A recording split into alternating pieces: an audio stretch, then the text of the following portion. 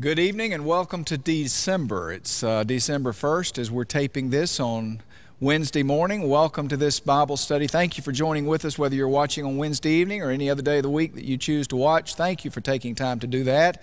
And we are thankful that you're a part of what we're doing here this morning. Thank you all for being here. Hope everyone had a great Thanksgiving. Hope you had a nice Thanksgiving, and looking forward to the holiday season that is now before us. We're going to be in the 23rd Psalm again this morning. If you want to take your Bible and find that, it's such a familiar passage you probably don't even need a copy of Scripture. You can probably quote it from memory, but it's always good to have it, and sometimes the Holy Spirit kind of whispers something to your heart and you want to jot a note down, something that helps you remember something later. I always find that helpful to do. My Bible is just, well, Bibles. I have dozens of them, and just pick up different ones at different times. And they all are just filled with notes in all of the margins and columns. And so it's always good to have God's Word handy with you. You know, in saying that, I often say to the young people especially, I don't think this group I need to say this to necessarily, but today it's become very popular for people to use electronic Bibles. They use their phone or an iPad or something like that, and there's nothing wrong with that. Those are great tools, and I often use those when I don't have anything else with me as well. But there is something about having God's Word in your hand. This is the Bible. And you know, I'll say to parents, you could be sitting in your chair in the morning and your children come through and you've got your phone or your iPad, and they don't know if you're reading the news or watching a video or playing a game. They don't know what you're doing.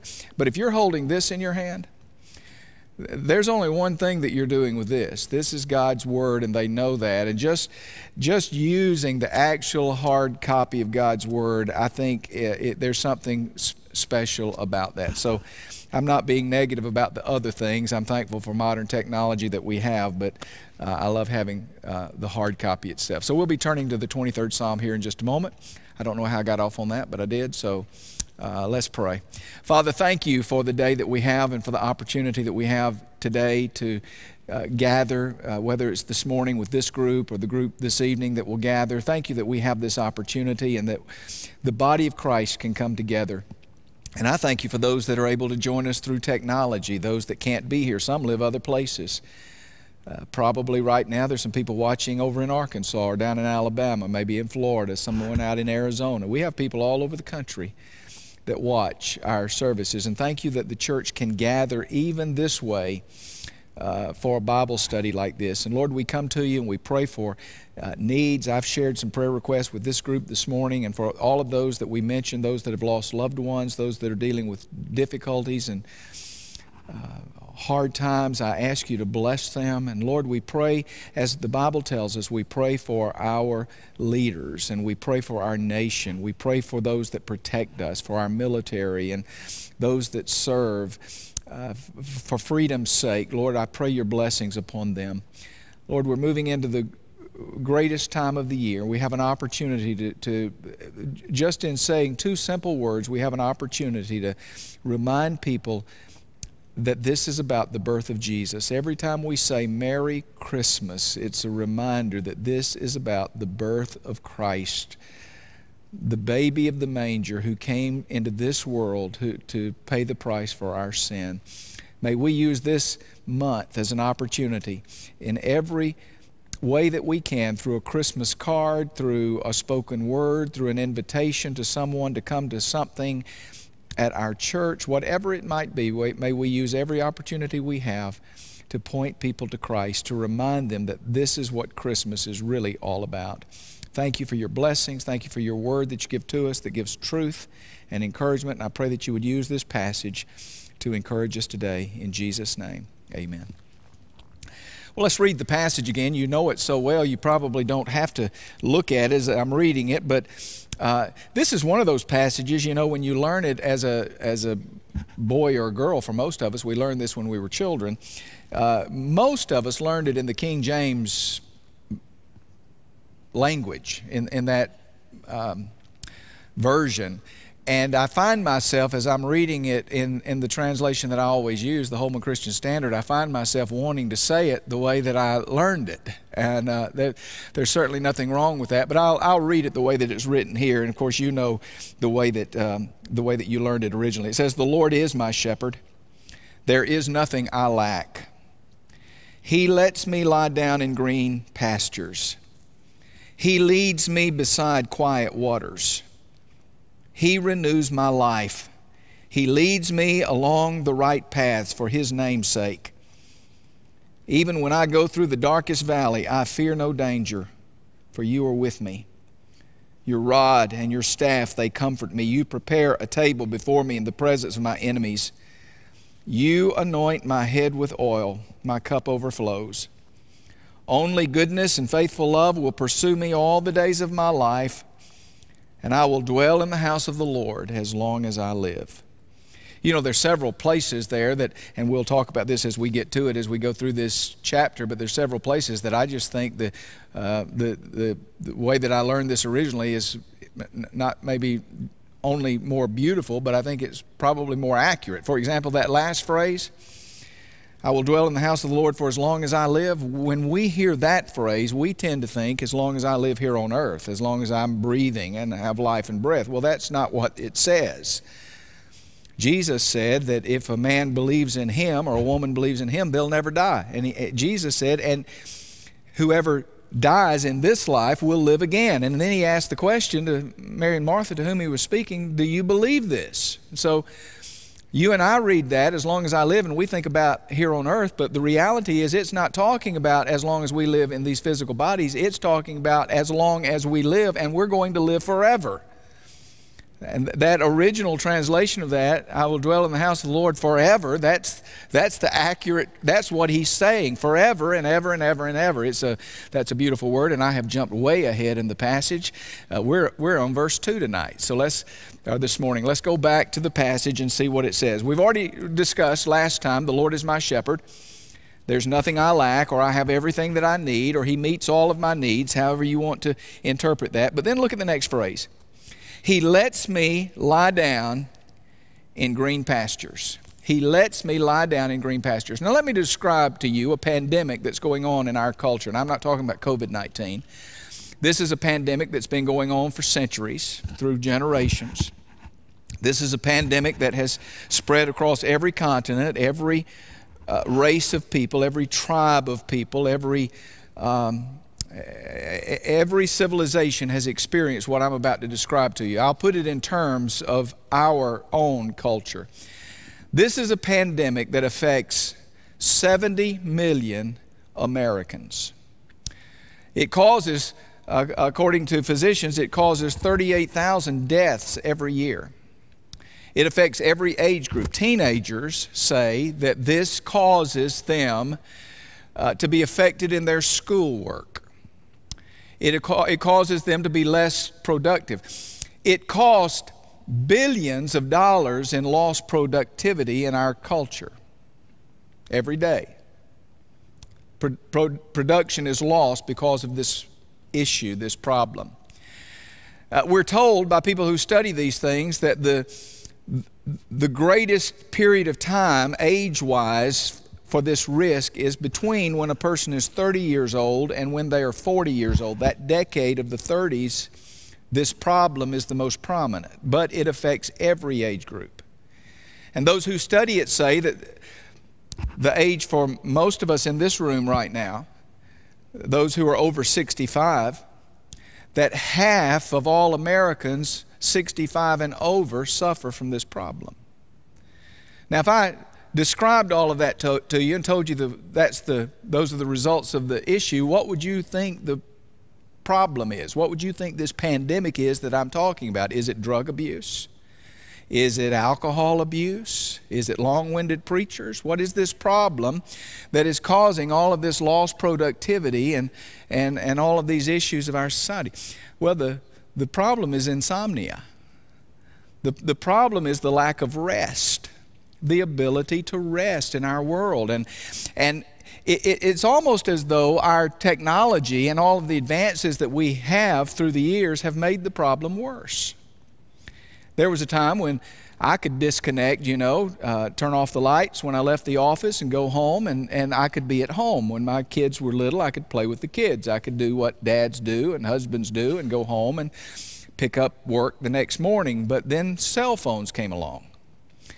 And along with cell phones came this new thing called the internet and technology that allows work to literally be with you 24 hours a day, 7 days a week. And so whatever email I get at my desk now rings to my phone. I get it as though I'm sitting at my desk, or a text, or a phone. I not only get cell phone calls, but if my desk phone, I hate this.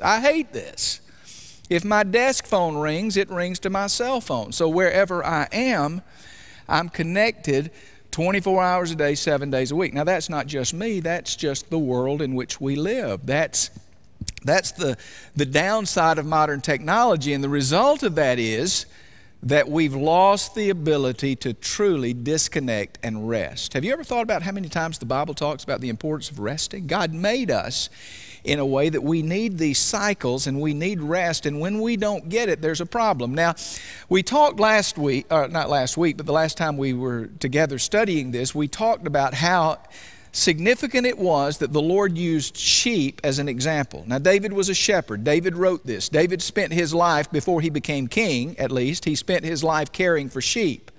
He understood the sheep and he understood the work of the shepherd. And so now it makes sense that David uses that as an illustration of our relationship to God, and now we are the sheep. David is the sheep. He says, the Lord is my shepherd. He's the sheep. The Lord is the shepherd. He uses this as an example, and one of the first things he talks about, he says, the Lord is my shepherd. Not the shepherd, not a shepherd. The Lord is my shepherd. I have everything that I need, and the first thing he talks about is rest. He lets me, and different translations say different things. You could say He makes me. You could say He allows me. You could say that He provides in a way that I am able to rest. That's really the gist of the word there. We are able to rest because of what the shepherd does for us. Now, let's talk about that for a minute. People who farm sheep say that there are 4 things that are necessary for a sheep to rest. And I think that this is intentional. I don't think it's just accidental that the Lord used these things. The Lord knew about sheep. I'll show you a passage in a minute that kind of deals with that. But let me tell you 4 things that sheep farmers say that have to happen in order for sheep to be able to rest. Now you think about, you see cows laying down on the ground. Occasionally you see horses, not always. Horses will stand up and rest and sleep, but sheep you more seldom see actually laying down. Things have to be right for them to actually lay down to rest. Now, like a horse, they can rest in some essence standing up, but they also do need to lay down. But there are 4 things that are necessary in order for that to happen. Here's the first one. They have to be free from any kind of fear. They can't have anything, any outside thing, a varmint, a coyote, a wolf in biblical days. There couldn't be any threat. If there was a threat in the area, if they were hearing those noises, if they were smelling something that'll let them know that there was a predator around, they would not lay down, and thus they would not be able to rest. Now, what was it that gave them this ability to not be afraid? It was the presence of the shepherd. You know, it was not only the shepherd, but the shepherd would have a sheep dog often. And I think we think in terms of a sheepdog being there to herd the sheep. You know, that the sheepdog kind of becomes the tool that the shepherd uses to corral the sheep and get them where he wants them to be. And there is that element of that. That is indeed true. But the sheepdog is also there for the benefit of the sheep. The sheepdog is there to protect the sheep. The sheepdog, even when the shepherd himself might have had to go do something else, the sheepdog himself is keeping watch over that flock, and if something happens, it's the sheepdog that's going to tell the shepherd that something's going on. It's the presence there of the shepherd that's going to give those sheep the ability to rest and to know that someone is watching out for them and someone is protecting them. So David said, the Lord is my shepherd. All these fears, all these things that keep us awake at night. We all deal with sleepless nights. Sometimes it's something you ate. Sometimes it's you had a cup of coffee or a glass of tea, caffeine, something too close to bedtime, and that keeps you awake. I tried to get off caffeine one time because I wanted to see what it would do if I didn't have any caffeine, so I stopped drinking anything with caffeine in it. And I discovered that my wife says that I am asleep before my head hits the pillow. And I think she's probably right. I don't have trouble going to sleep. I discovered that the difference between me having caffeine and not having caffeine is probably about 2 seconds. If I've got caffeine in my system, it might take me 2 seconds to go to sleep, where otherwise I'm just immediately asleep. I don't have trouble going to sleep, but here's my trouble. When I wake up during the night, I'm at an age where that happens. When I wake up during the night, I have to start telling myself, don't start thinking, don't start thinking, don't start thinking. And I do what I need to do and go to the bathroom and try to get back in bed, telling myself intentionally, don't start thinking. Because when we start thinking, we get our focus on those things around us, those periphery things that occupy our minds. For years, Saturday has been my worst night of sleep. And I would lay in bed. I would usually wake up 2:30, 3 o'clock the first time, and I would flop around in bed, keep my wife awake, and just be miserable until I'd finally get on up. And 3, 4, 5 years ago, I just quit fighting it. I just decided when I wake up for the first time, I'm just going to go ahead and get up and I go on to work, and I'll be more productive at work than I will be here flopping around in the bed, keeping her awake. And it's unusual now on Sunday morning, if at 3:30, 4 o'clock, that I'm not here. I'd rather be here getting something done, and I'll catch a nap after church is over with. What happens, though, is we get focused on something. We get focused on something that's concerned us, something that might be upsetting, something that we know we need to do. The sheep found comfort in the presence of the shepherd that allowed them to rest. The Lord is my shepherd. The Lord helps us get our mind off those things that cause us fear. Second thing is not only fear, but a sheep has to be free from the, I don't know exactly the way to say this, but the jostling of the herd. Now, in the animal kingdom, this is true in virtually any type of animals. We talk about the pecking order. Dogs do this, for example. You can have a little dog, Chihuahua, little poodle, little bitty dog, and you can get a new dog, a puppy, a big dog, a Labrador, a Collie, a big dog. And it's the little dog that's controlling things. It's the little dog who tells the big dog what the big dog can do. And the big dog understands this pecking order.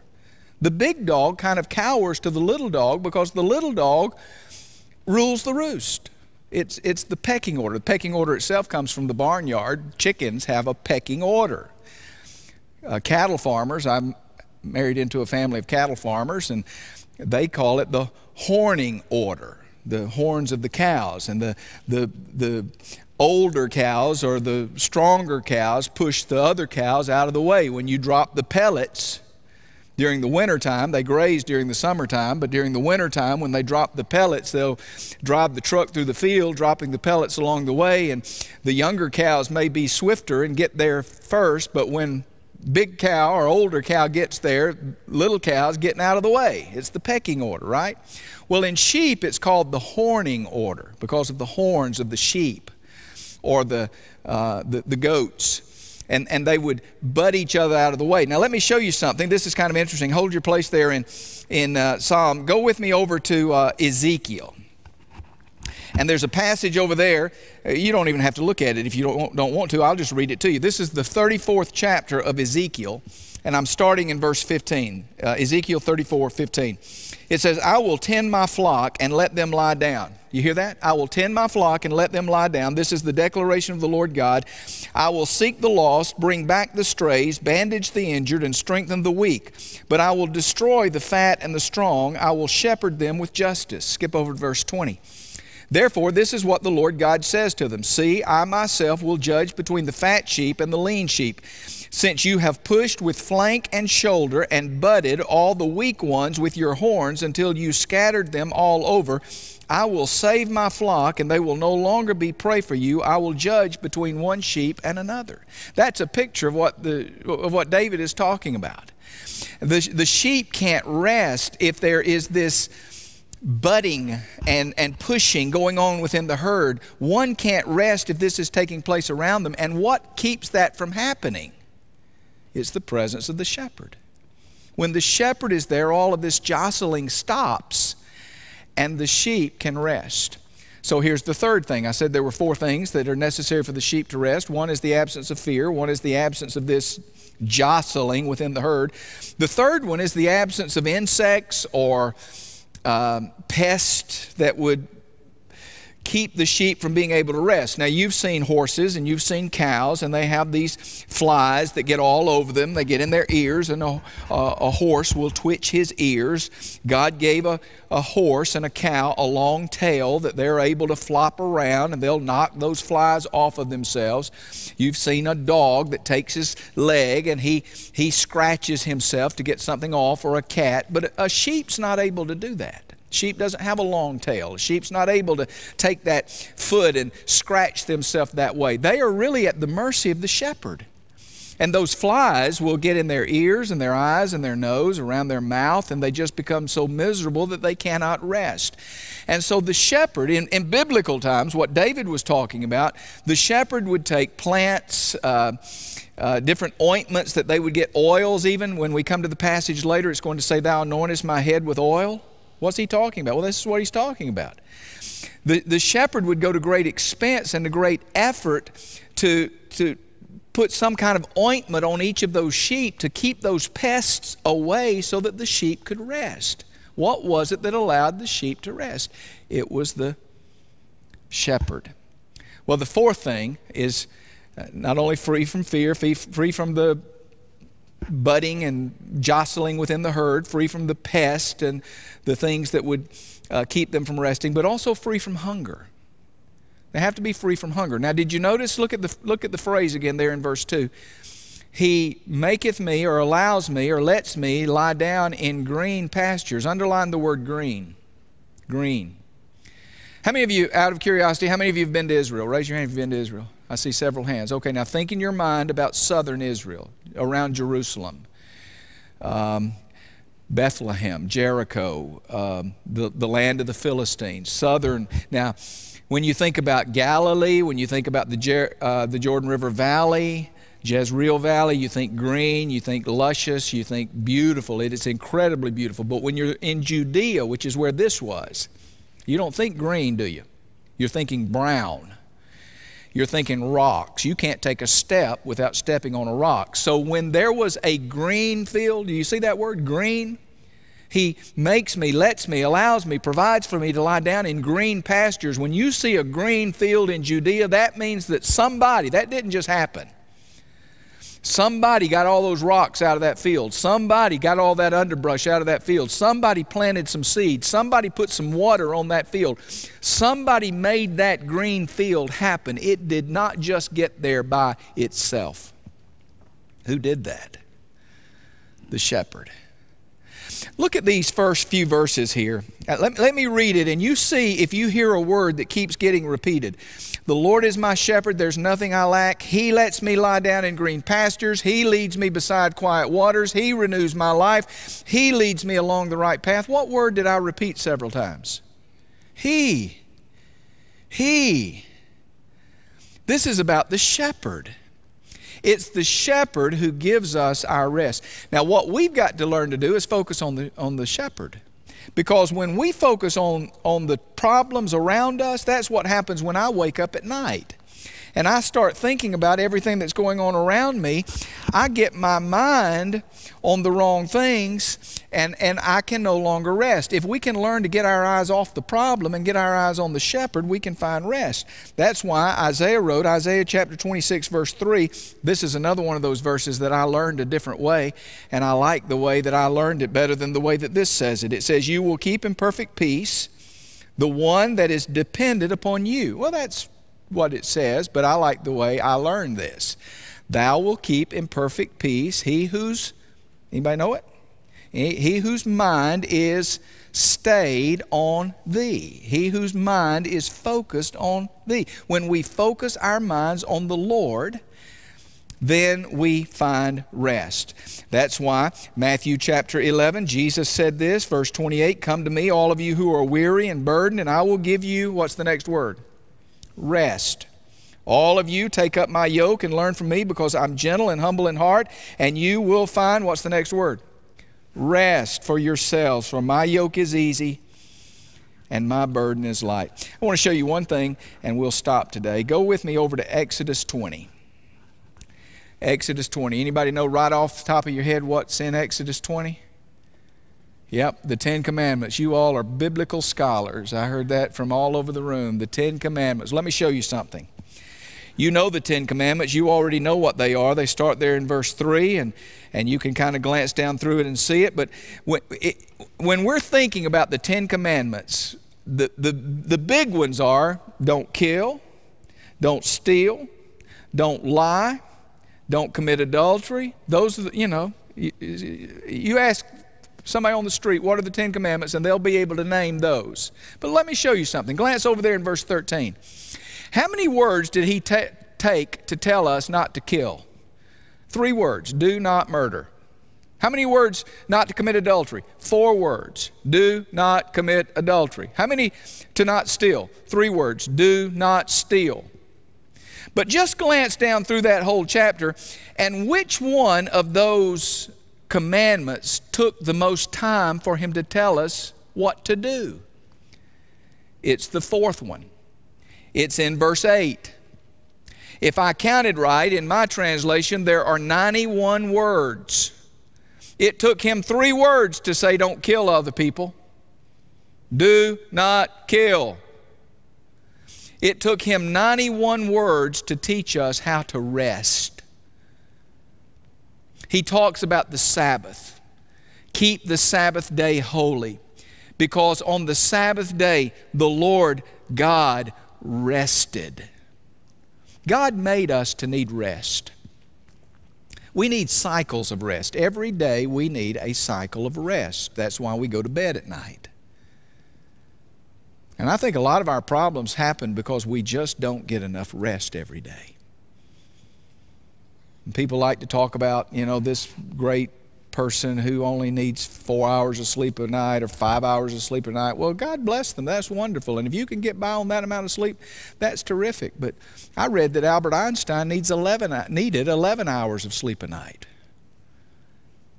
You know, God made us to need rest, and whatever rest you need, you need. And if you don't get it, you're not going to function right. You're not going to be productive. You're not going to find peace in your soul. We need that rest. Every day we need a period of rest. Every week we need a day of rest.